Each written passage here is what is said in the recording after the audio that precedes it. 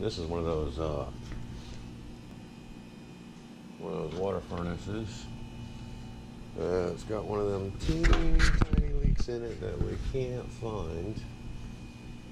It's got an IntelliZone system on it.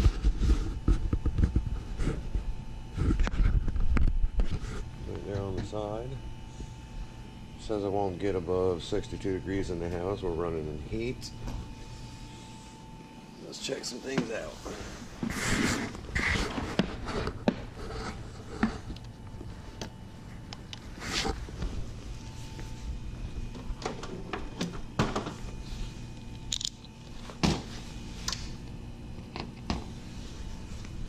I don't know if I have the performance data on this thing or not. Probably not, but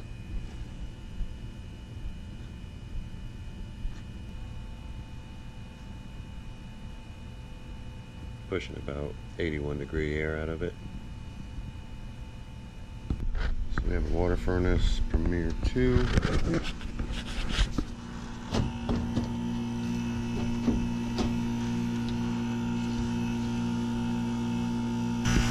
Iced up in there.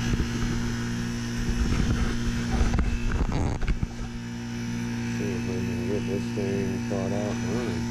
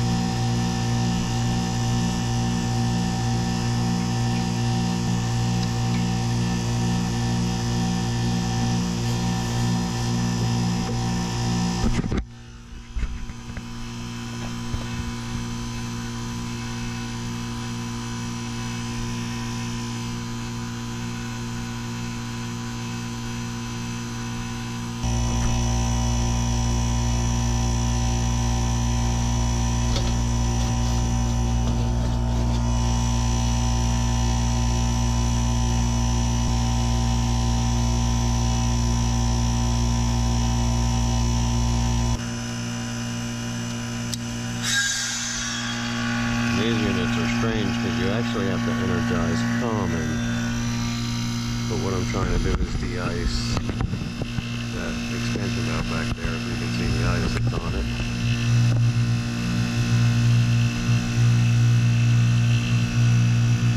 See the ice melting. I want to check my water flow, make sure I got some good water flow here. Yeah.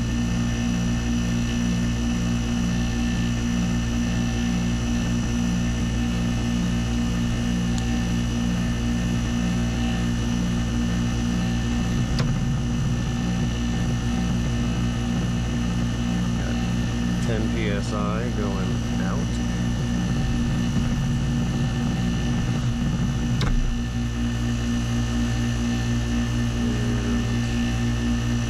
Pressure drop, about 7 psi pressure drop.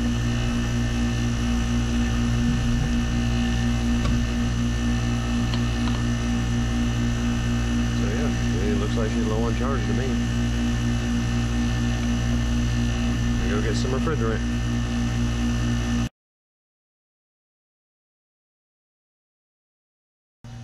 So we know we're moving water. About 7 psi.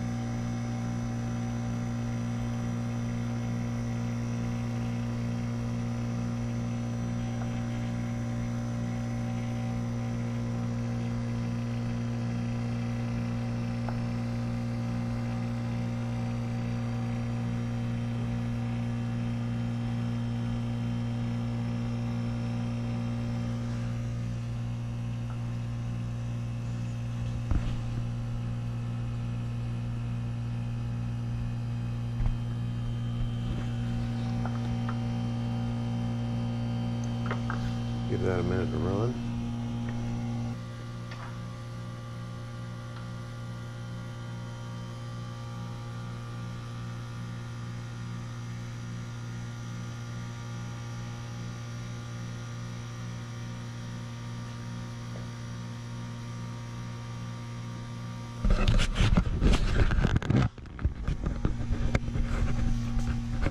We got about a pound or 2 ounces in it so far. We're starting to look a little bit better on our gauges. I need to get a little bit more refrigerant in it. We're going to take it out of cooling and put it in heat.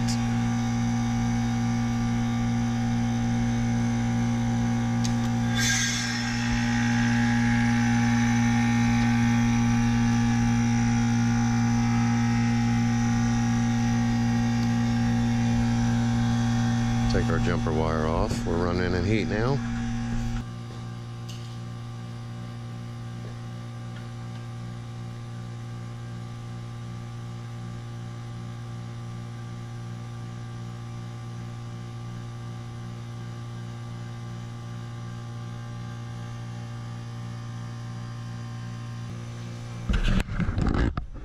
We got 1 pound 6 ounces in it now. Not too bad. Remember, this is R-22 unit, and we're putting 427A in there, which is a blend of 4 different refrigerants as far as I know.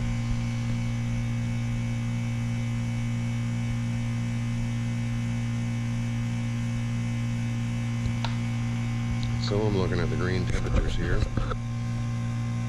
and the green temperatures here.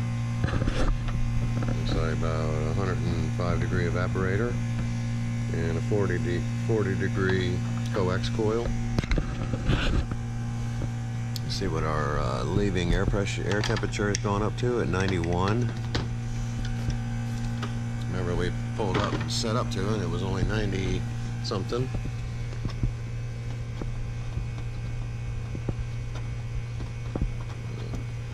Find my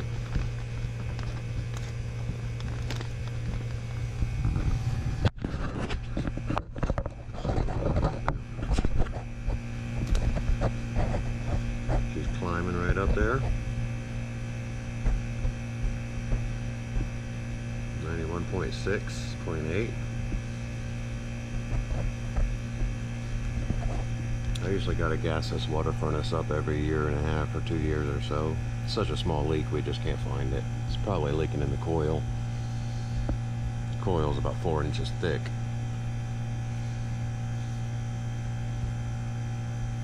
But it's starting to work out. We get 2 pounders in her or so, and she ought to do all right.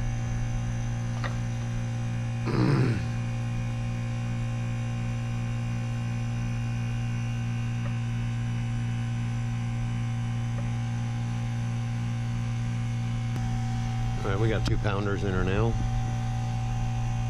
And about 200 and almost a 225 head pressure.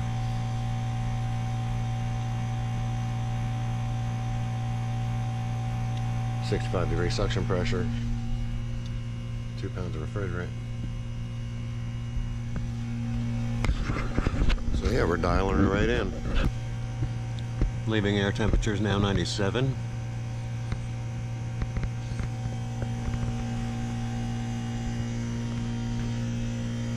Let's see if we can get our entering air into the unit. Let's see how that's looking. I'm sure this bad boy is going to satisfy in a few minutes. We got a 73 degree entering air temperature.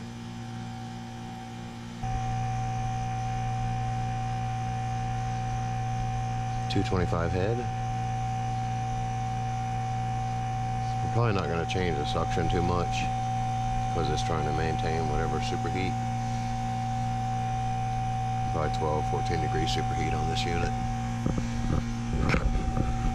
But yeah, just a typical gas and go. Do this, like I said, every year or two. It looks like the label plate's so faded I can't even tell you what size the unit is. No more ice capades over there on the expansion valve. Looks good. The thing is, we're moving quite a bit of water.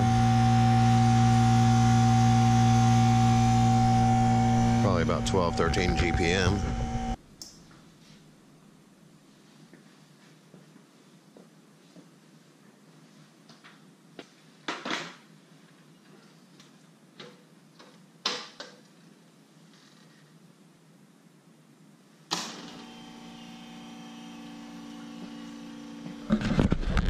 So the reason she shut down is because she dropped down into first stage.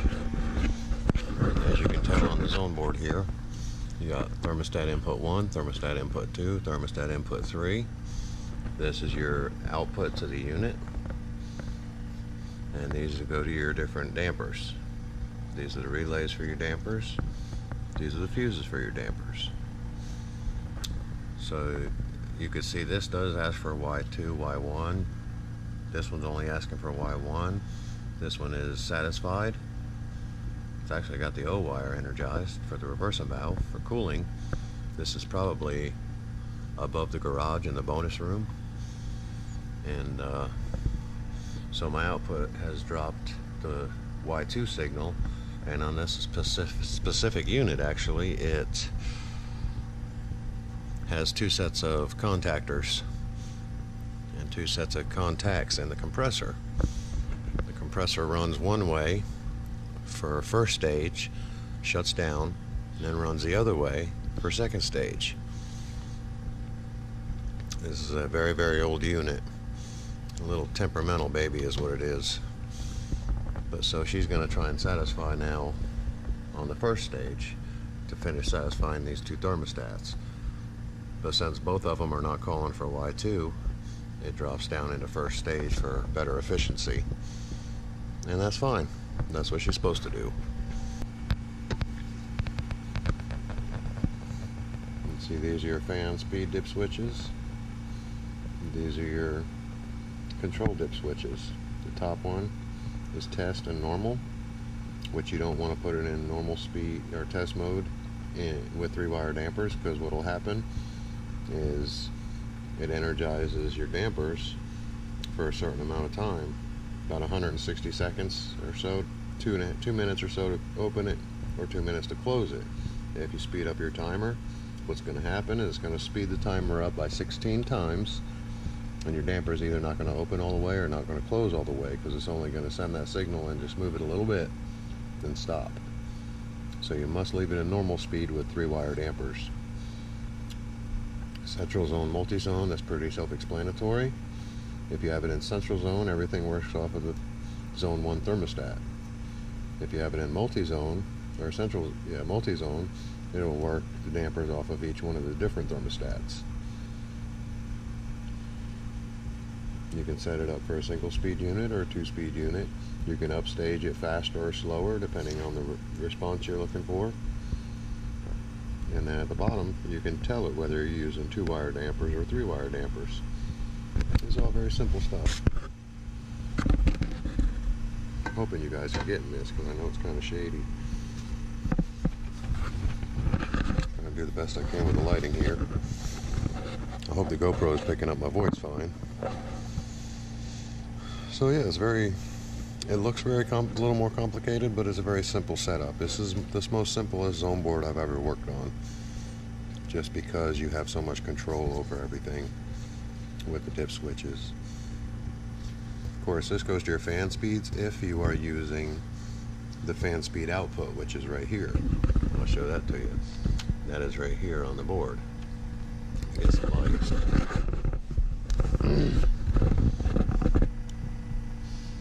So this harness actually goes to the ECM motor and so the zone board controls the speed of the fan with these, using these lights to indicate which speed it's actually working at. And that's just a little quick overview of the zone board and how that works. A good way to know whether you're having to use a 24-volt thermostat or a common side thermostat, which they did back in the day, is you can look up here at this little pin. It says AT or 24 volts. If it's an AT unit, it works off a common rather than red. So you want a jumper. If you wanted to jumper it, you wanted a jumper common to yellow or common to O or common to G in order to get anything to happen. And that's what happens with these units. These specific thermostats actually don't use the red wire to finish a circuit. They use the common wire. The red wire turns into the common then, basically. And that's just a quick overview of that. If you want to pause it, take a look, that's all good. But yeah, this is old school stuff here. So yeah, we are running out. We're running on our first stage. We got 88 degree air leaving the unit. It's about 73 in the house.